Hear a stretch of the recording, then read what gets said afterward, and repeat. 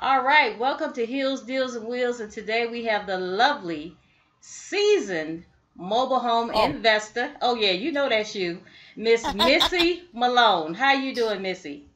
I am doing well, Kelly. How are you doing? I'm doing pretty good. So me Good. and me and Missy have been corresponding on the FaceTime, making phone calls.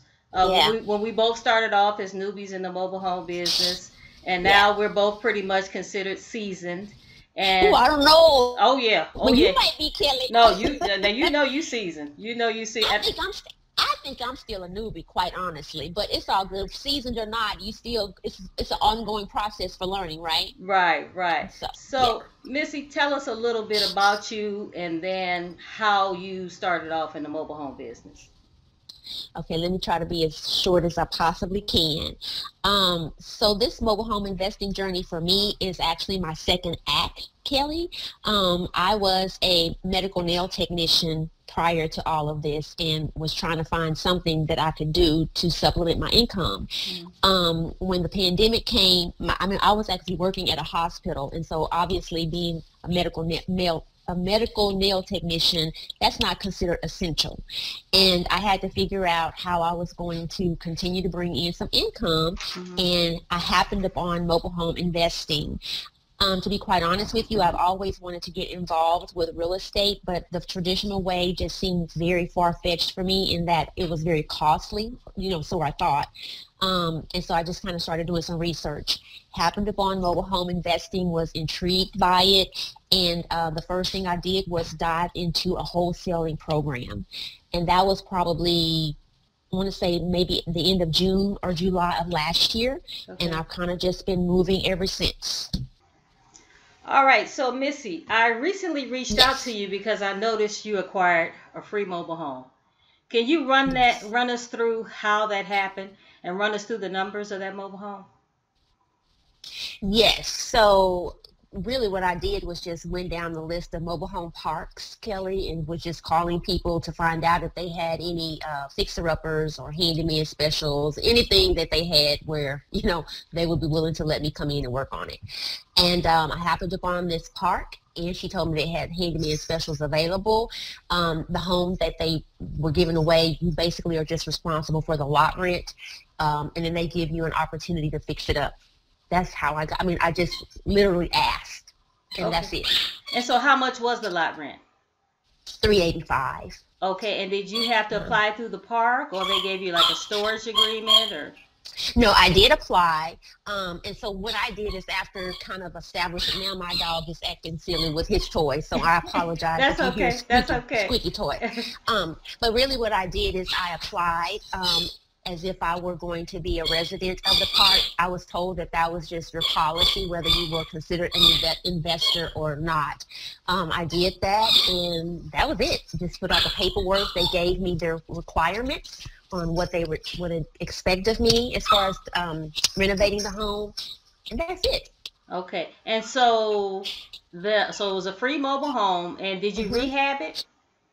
I did. I thought I was going to try to wholesale it and flip it, but the more I started looking at the home, Kelly, I thought, you know what, I could do this. And I'd seen other people, oh, so sorry. I'd seen other people post their, testimonies and success stories about fixing and flipping, and I'm thinking if they can do it, I can too. And so I just kind of went. I don't even know if I went feet first. I went head first, feet first. I was just all in, Okay. not really knowing what to expect. Okay.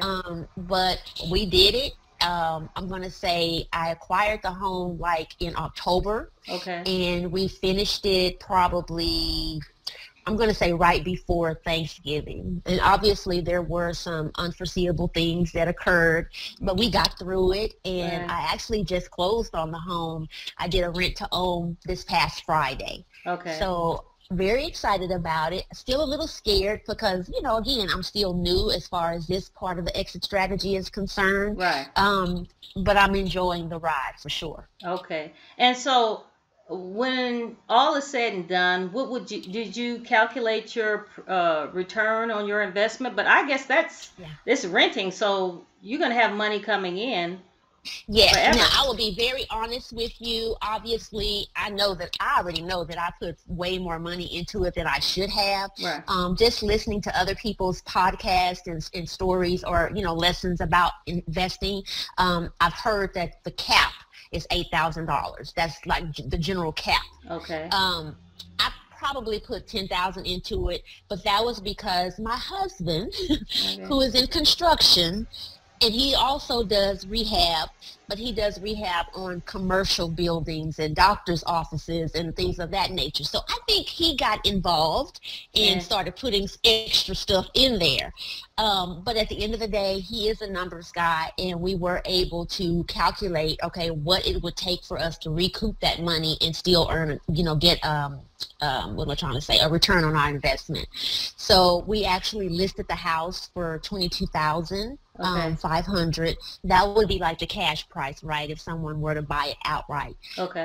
But we also decided, financing it, doing a rent to own would probably be ideal. So the home has to stay in the park for 5 years. We decided to extend that to 84 months. Okay. And the lot rent being 385, we made the rent 700. Obviously that does include the lot rent, but at the end of the day we're going to do $315 each month. So Right. and again, that's for 84 months. So after Right. we did the calculations, that interest would be about $6,600. Wow. Okay, so Yeah. really you didn't have to put, like you said, how many months was this deal to rent it? um 84. 84. So really you didn't have to say 84. You could have received this money for the rest of your life as long as the mobile home was, Mhm. yeah. So this person Mhm. wanted to own that mobile home eventually. That's why you put the cap on the month. Yes. Okay. Yes. But Yes. really, And really they you reached did, out to us. you could have found somebody who would have paid you that for the rest of your life, and you probably could have increased it later on down the road if you got a new tenant, correct? Right. And there's always a possibility, I'm knocking on some wood, that doesn't happen, Right. because we do have some other homes that we're looking at. However, if that doesn't happen, like if they decide, you know what, we don't want to rent to own, there's still that opportunity to do that. You know Mhm. what I mean? So Mhm. that's the beautiful thing about mobile home investing, is that it just don't stop. Like, Mhm. it does not stop. Mhm. Mhm. And that's what I try to tell people. And so in my course, I try to interview people, Missy, like yourself. You know, Hmm.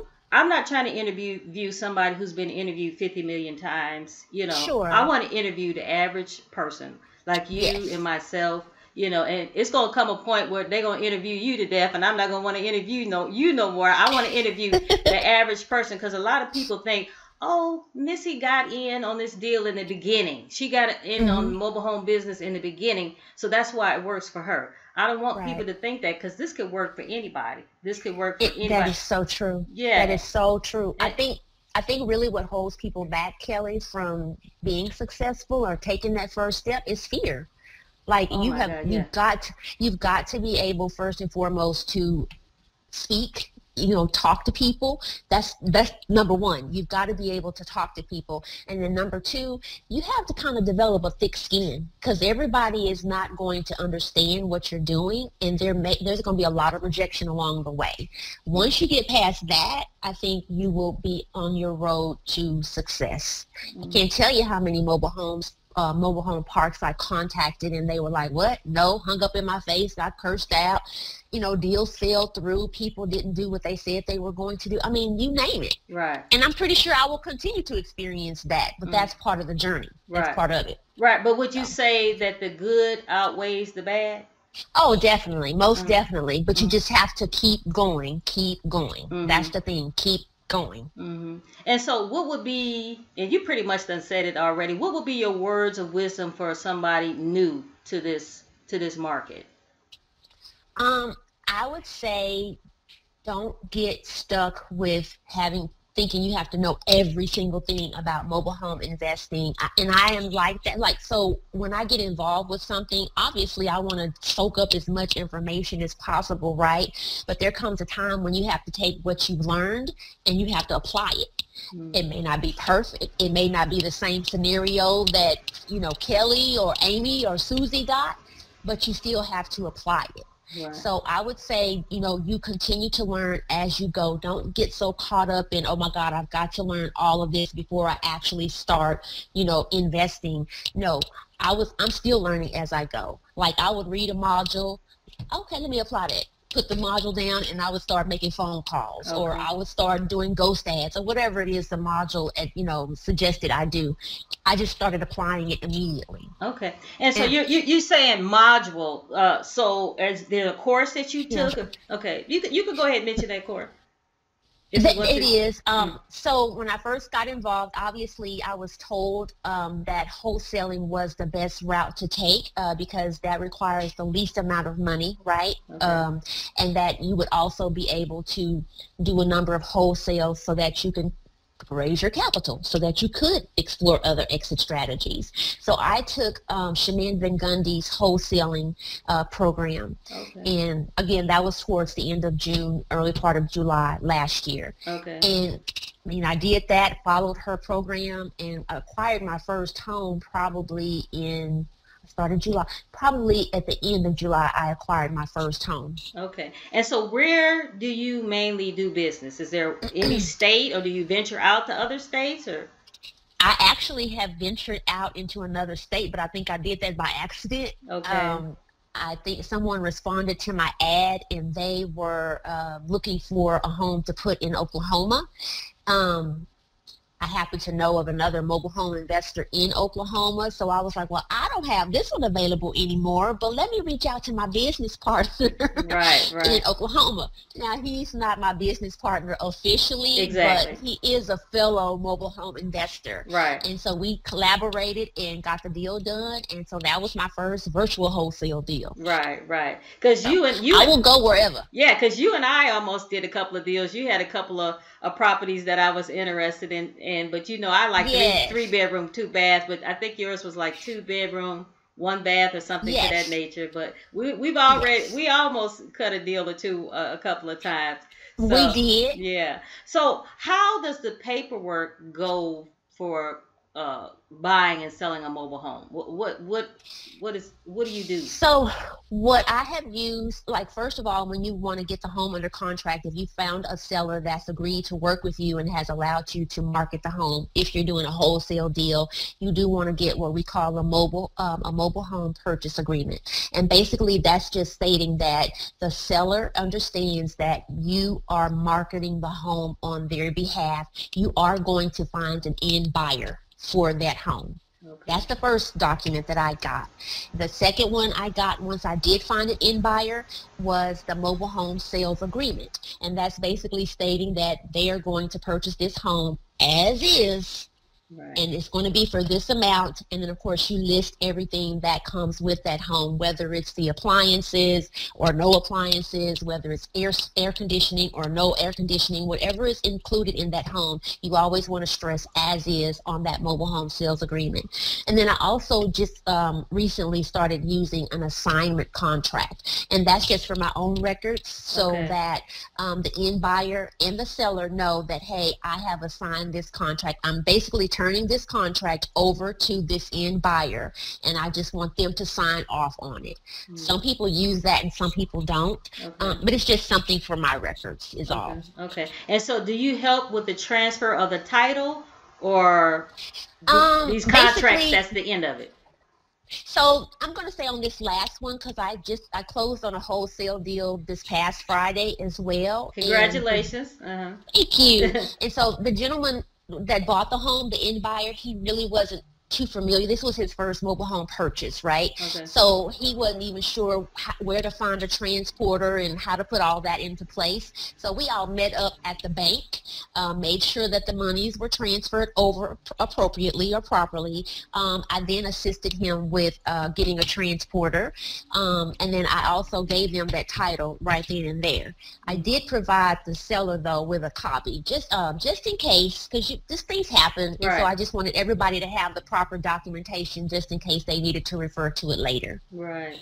So, Missy, where do you see yourself 5 years from now in the mobile home business? Where do you see yourself? 5 years from now, I would love to be in a position where I have a mobile home park. I think at the end of the day, once you get involved with this, That's really the end goal, because it's nice to have a home that you've, sold for cash, or that you rented out, or that you've done a rent-to-own process with. But the ultimate is owning that whole land, right? Okay. So I definitely want to get a mobile home park or two under my belt. Right. And see, I know Hmm. that new investors, when you get into this business, is just second nature that you're going to eventually want a park. And that's why Hmm. I do offer a free 7 series mobile home buying park course along with my course, because it's just Yeah. once you finish my course or anybody else's course, that's just second nature. This what you gonna want to That's do. what you aspire to do. Exactly. Yes. If you serious about it, that's the end goal. That Right. should be, at least. That should be. Right. So, Missy, Hmm. I don't want to keep you too long. I know you're busy, and we both got two barking dogs. I think my dog outbarked your dog, though. I think so. So, do you have any final words that you want to add? And number one, I don't know if I said it, but I do appreciate you taking your time out to talk to me. I've been waiting to talk to you Oh, for a little thank bit. you. And when I saw that free mobile home, I said, I got to interview you, because people are not going to believe you. You could get a free mobile home. I Yeah. actually came across a couple of months ago three free mobile homes, and I wholesale sold those out. But people just don't believe Yeah. it. So, do you have any final words before you leave us? Um, I think just kind of repeating or reiterating what I said before. If this is something that you're serious about doing, definitely go for it. Do find a program that works for you. There are lots of mobile home investor courses out there. I would say do your due diligence, to decide which one meets your needs, because again, there's exit strategies out the wazoo, right? Right, right. So figure out which program is working for you and just do it. And then the second thing I would say, Kelly, is just to make sure that you stay connected. I don't know, you could possibly be successful doing this by yourself, Mm, but you will get so much further along if you true. have a support system, Mm, and that can be within your household, or you can be with other mobile home investors, right? mm, So I think on this journey, I've established rapport and relationships with other mobile home investors like yourself. I have a couple of transporters that I have befriended, other wholesalers, just the gamut. yeah. So I think if you just stay connected and just put yourself out there, get comfortable being uncomfortable, then you're well on your way. Oh my God. I mean, I love that last saying. You said, get comfortable being uncomfortable. I love that. Yes, So, Missy, yes. before we leave today, do you want to give people your contact information, or are they able to contact you about a mobile home? Okay, Sure, go ahead sure. and go Now, ahead and give that. I'm still learning. I'm still, trying to get LLCs and all that stuff together as we start, acquiring other more homes. I was like, oh, okay, I need to get serious about, really getting this in my business name. Right. So I coined myself the Trailer Cash Queen. So if there are some other Trailer Cash Queens out there that want to get started, you are more than welcome to give me a call. My number is 817-969-7909. And like you, Kelly, I do have some other homes that I'm wholesaling. So just know that you're not in this by yourself. I'm not going to hold your hand and coddle you, but I will definitely, be with you along the way if this is what you want to do. So, Okay. All right. Thank you so much, Missy. I appreciate it. thank you, Kelly. I appreciate you. Thank you. All right. Bye. Bye bye.